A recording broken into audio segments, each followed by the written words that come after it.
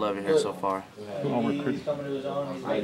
Coach Gillespie was a big head of the recruiting, and then when I came up on my visit, I got to meet some of the other coaches, but Coach Gillespie headed it. I mean, as far as other schools. South Carolina, Auburn, Georgia. I mean, countless schools. Too many names on top of my head, but this was a school that I felt like honestly, wanted me to be here. Coach Holgorsen has spoken both highly of you and Dustin in practice. Are you surprised that you've been able to pick this offense up so quickly? It's not that, Coach Holgorsen has a great offense, and, it's just my job to go in and do my part. And the line does an awesome job of blocking, making it real easy for me to run and insert myself into it. What's been the biggest adjustment for you to the college game? Responsibility. In high school, you always got somebody over your shoulder telling you to do this, to do that. In college, it's your job to get up, get to meetings on time.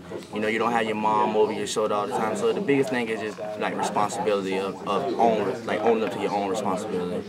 With that in mind, a little bit next week as well with classes starting too, right?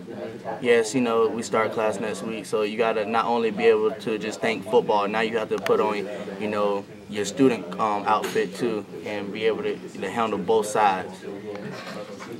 With that whole responsibility aspect in mind, how important is it or how beneficial is it to have somebody like Dustin by your side who's going through the exact same thing? Very beneficial, not only with Dustin, with Bernard, with him already being here since January. He does a good job of just letting us know how things work, how to prepare yourself for it. So we're not alone out here. So, the other guys do a very good job of letting you know how things work so you be better prepared and it won't catch you off guard. Can you talk about the friendship that the three guys have struck up, you, Dustin and Bernard? You guys are competing for the same position, but it seems like you guys are always around each other in practice. It's just one of those things. We're all going through the same stage right now because we're all freshmen. So we put, all right, we're competing with each other, but at the same time, we're still friends because you're going to need somebody, to lean on when things are down. Talk a little bit about that running back competition. Where do you think you stand? I leave it all up to Coach Gillespie. He's going to put the best player on the field, and it's just my job to go out there and give my all every day. That said, what is your biggest strength that you think you can bring to the field? I just try to work hard at getting better in every aspect, to help the team win. Bernard still running one. We all do a good job of rotating. So it's like Coach Holgorsen said, it's an open competition for the job. It's just our job to go out there and compete as hard as we can every day. And then at the end of the day, the coach is going to put the best player on the field. Fair to say the three of you guys are three different kinds of running backs. Is that fair to say? Overload. You've seen the quicker one, and Dustin's a different style, and Bernard maybe runs a harder style.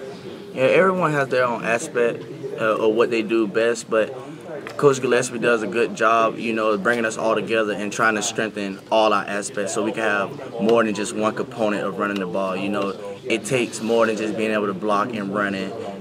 Sometimes you have to be able to catch too. It's everything that put the complete back together, and Coach Gillespie does a good job of bringing us together and getting that, all us on one page that we all got to get better all around. When they changed coaches and Dana became not only the offensive coordinator and the head coach, he's been known for throwing the ball, and you got a bunch of guys here that like to run the ball a whole lot.